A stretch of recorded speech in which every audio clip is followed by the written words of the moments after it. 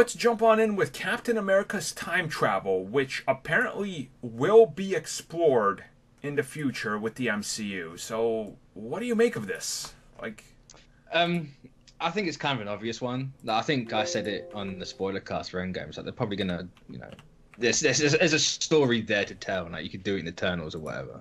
To be like, oh yeah, this is all screwy and wacky, and that's how we got here. Yeah, it just gives me like flashbacks to when was it DC had a Batman go through time.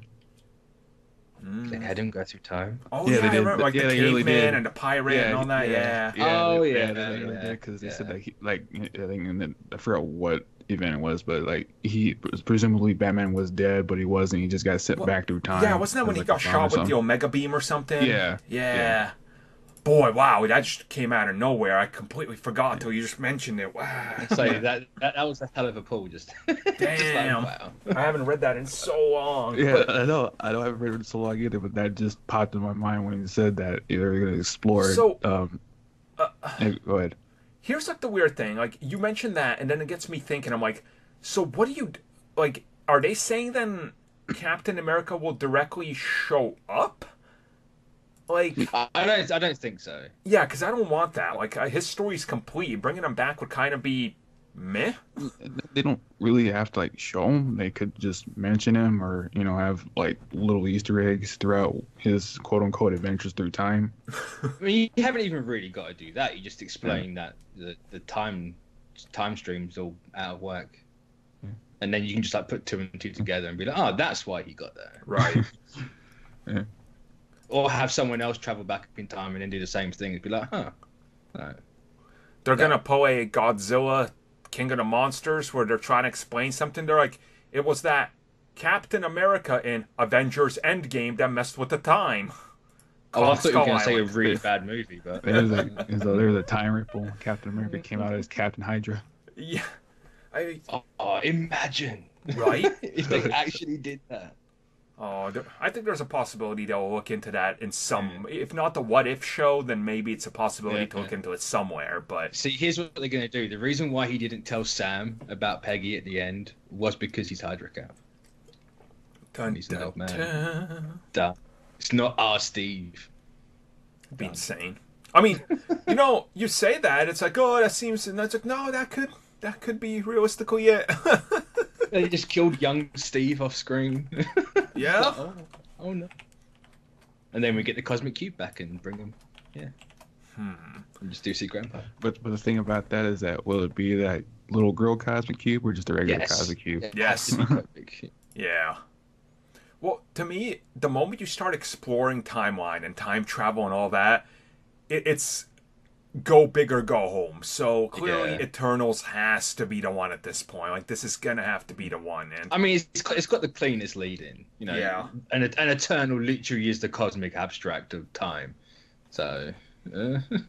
If you're gonna do it then. Right.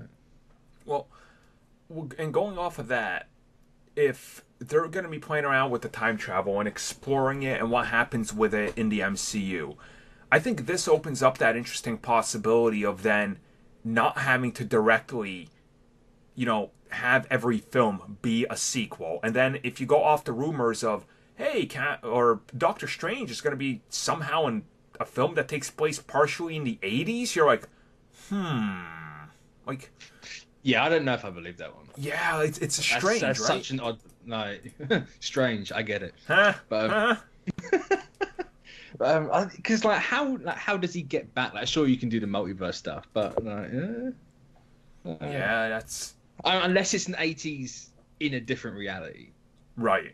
Which again, messing with time and the time streams, like the Ancient One explained, that could be interesting. So, yeah, it's gonna be. I really want to see how this plays up because to me, time travel is one of these things where there's already a lot of people confused about it and hating elements of Endgame because of it. Now you're gonna make a whole movie that goes deep dive into this. It's like, man, that's risky to a big degree, but hopefully they can pull it off. I mean, be a good way to bring in Kang.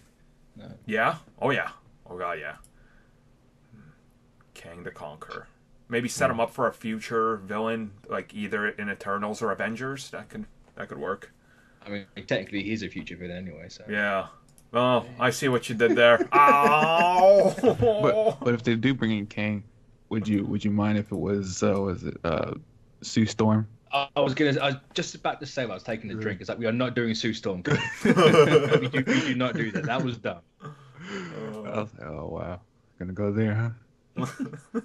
We can do the Maker. That's fine. I was gonna say, if we're gonna go balls deep into Maker, then just make him Maker and Sue Storm. It's like, oh god, the Fantastic Four, the Earth's greatest heroes and villains at the same time. That'd be interesting. I mean, not that I want to see it. Turn into the Living Tribunal because the four heads down.